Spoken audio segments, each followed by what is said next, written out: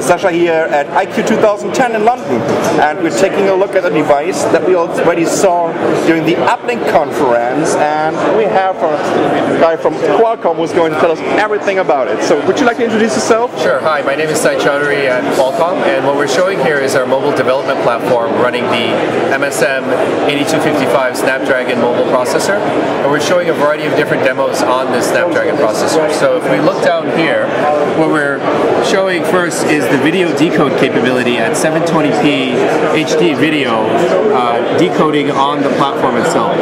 However, it's also got HDMI out, so if you look up here, you'll see that it's showing the same thing on the screen using HDMI out, but it's actually two different images. If you look back on the here, when I pause it here, I can overlay different controls and have a user controllable, which is not reflected up on the screen itself.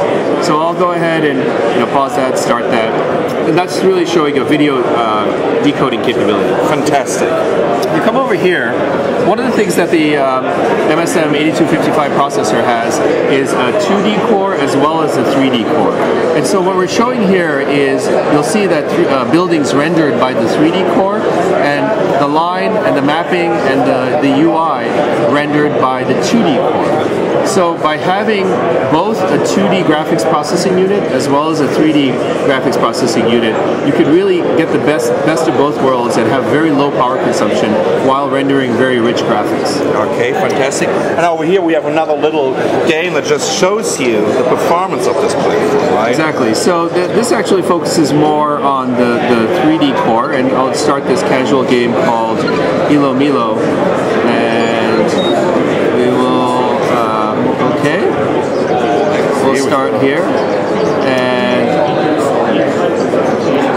you can see the very rich 3D graphics that you could develop using an OpenGL API, very standards API, as well as the 3D GPU that's built into all the Snapdragon processors. So actually, you could even use this platform in a kind of mobile gaming rig, right? Like a Nintendo DS or a Sony PSP, because I mean the performance is amazing. Absolutely. The functionality of the 3D GPU is equivalent to a PlayStation 3 level of graphics functionality. Wow, that's fantastic. So that's pretty high end. And last but not least, again, talking about video capability, and I think these are 4 720p playbays, right? Exactly. So what we're looking at, actually, what you're looking at is a 720, or it has up to one 720p capability, or the subset of that. Okay. So you're actually looking at a subset of 4 different decodes happening at the same time. But the nice thing is, of course, as you can see, you can pause them, you can play them, and this is a nice way to get previews when you're checking out a new movie, or you can do picture-in-picture web page as well as a picture, etc. That's absolutely amazing. Okay, now the big questions. When we're going to see the first devices in the market. Well, actually, this is pretty amazing that the Snapdragon MSM 8255 processors, the first handsets on the market, will be announced this month and will likely start shipping later this month in September or early October. Fantastic. Thank you so much for walking us through. Sasha for networknews.com, the Qualcomm IQ 2010 in London. Thanks for watching.